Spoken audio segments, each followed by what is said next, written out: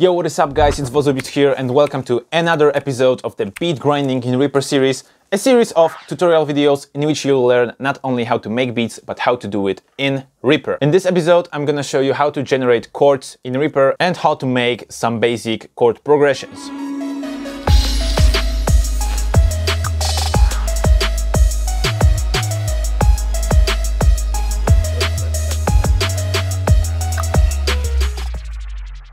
Before we start doing anything, you have to install one thing. The link to this file is in the description down below. It's a Reaper script made by a user named availaible. So all you have to do is to download the file. In this file you have two more files. It's a zip archive, so you have to extract it, and you have those two files in your download folder. And what this extension does, it adds you a scale, chord and arpeggio menu. Thanks to you can just insert any chord you like to your MIDI grid. So let me show you how to install it. The first thing you have to do is to go to the options menu right here and go to customize menus / toolbars at the bottom of the menu. In this window you see right here, you can customize Reaper's menus, and what we want to do is to customize the MIDI editor menu. So let's look for MIDI piano roll context at the bottom. Here it is, MIDI piano roll context, which is this menu that pops up when you click right button of your mouse in the MIDI editor. Now we click import at the bottom of this window and we select chords, scales, arps, that Reaper menu we just downloaded in this folder. Now it's done. We can close the window, and the second thing we have to import is an action. We go to the actions menu right here, we click show action list, which is the first thing. Here is the action list. We change the section in the top right corner to MIDI editor. Here is MIDI editor, and now we press on the key map right here. We import shortcut key map, and in the same folder we have another file which ends with Reaper key map, and we hit enter and import it. That's all done. We can close everything, and now as you open your MIDI editor, you have this menu right here. And you can insert scales, chords or arpeggios. Let's start from chords. Beatgrinding in Reaper. Let's turn on the key snap first.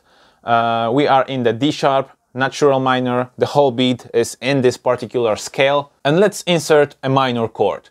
We go to insert chord, minor, and this minor chord. It's really short, so what we do to make it longer, we can of course make it longer, but to insert longer chords, let's just change the note resolution right here. The grid is now set to 2 whole notes, and now as we insert the chord, it's gonna be longer. Minor, and here it is.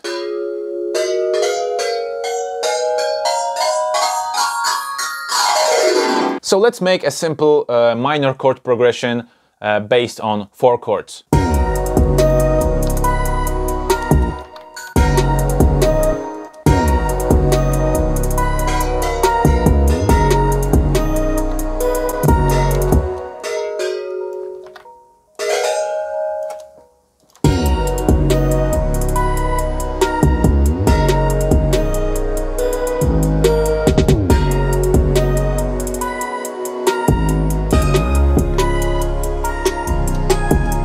We've just made a chord progression in like 15 seconds, so that's definitely a great way to get things quicker. As you have the key snap turned on in a certain scale, you can just move the chords up and down.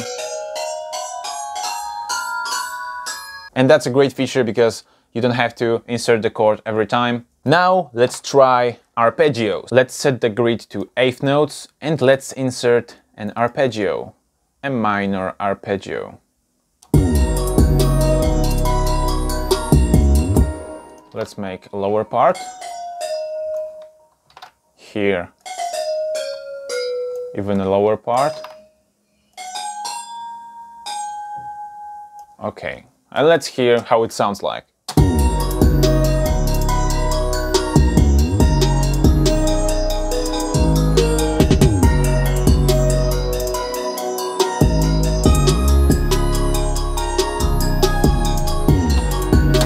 And that's just a super quick way to make an arpeggio Arpeggios are just chords played in various ways, up and down, with a single note. And the last feature of this extension is the scale. Let's turn the key snap off, and we can insert a scale.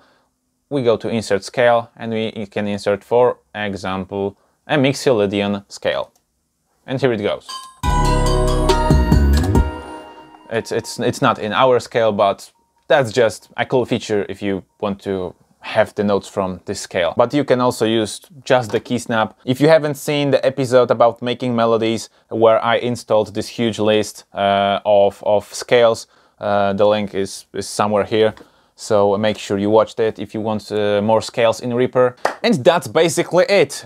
This is a very handy tool in terms of writing things quickly. If you are making beats, anything like that, you can experiment with various chords. My favorite ones are, for example, minor 13ths or minor 11ths. I wouldn't even know how to construct that kind of chords if not for this plugin. And honestly, I don't think I have to be ashamed that I am not a master of a music theory, because I am not a master of a music theory, and that's true. That's why I love that kind of tools. And my philosophy is, if it works, if it sounds good, it's good, and nothing else. In the next episode, we're gonna be talking about the concept, the philosophy of contra melody, so stay tuned for that. My name is Dominik, you've been watching Wodzu Beats, and keep the good vibes alive.